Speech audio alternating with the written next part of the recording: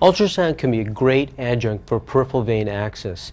Normally our nurses can get pretty good access to the peripheral veins through standard palpations, but sometimes the patient may have an edematous arm, the arm may be obese, you may not be able to feel an antecubital vein easily.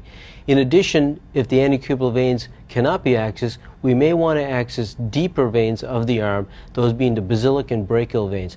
Ultrasound provides great visualization of all of those veins. We're going to go ahead and choose the linear array transducer. This is going to allow high frequency imaging to give us really good image quality for superficial structures. Remember, these veins are superficial, so we're going to want to get as good image as possible. I'm going to go ahead and choose the exam type. Once I've chosen this transducer, I do have different exam types I can choose from. I'm going to use the exam button to choose the venous preset, hit select. I've already got some gel at the antecubital fossa. I already have a tourniquet up. So let me now take a look at his antecubital fossa and see what veins we can identify. Here we have the transducer marker here. I'm going to put it to the patient's right. Again, it doesn't really matter when we do vascular access if it's to the right or left, as long as the target vein is in the center. First thing I notice is that I can probably decrease my depth a little bit. So I'm going to go ahead and do that. I'm going to turn my gain up a little bit.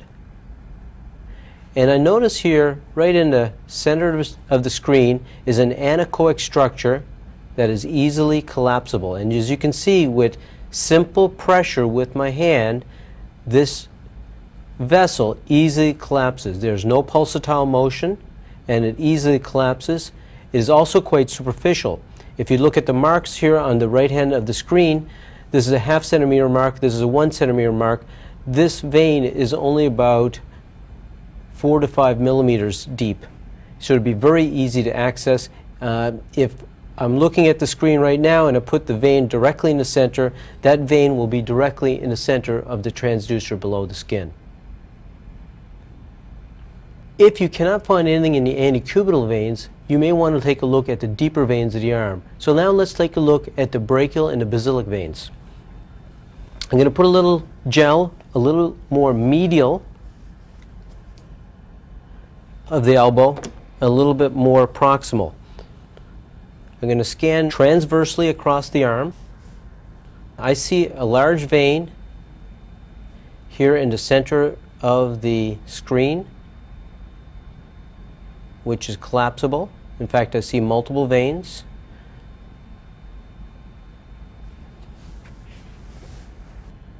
You can put a pretty large catheter into here. You can easily place a 14 or 16 gauge catheter. I will recommend you use a 2-inch catheter in all of these cannulations.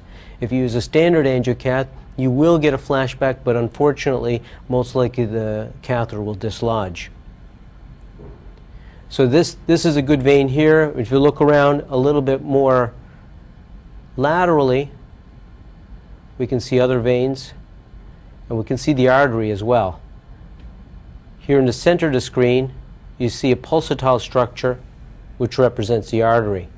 If you're unsure if a very small vessel is arterial or venous, you can put the color flow on, and we see classic color flow profile of an arterial structure.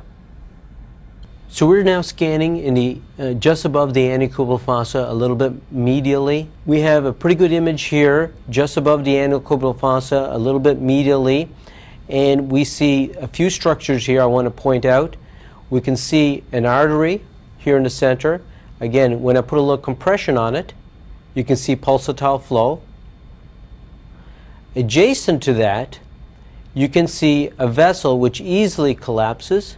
This represents a venous structure which could be cannulated, but it doesn't look like it's in a great location because it sits right adjacent to the artery. In addition, on the other side of it is a slightly hypoechoic structure. This represents the nerve.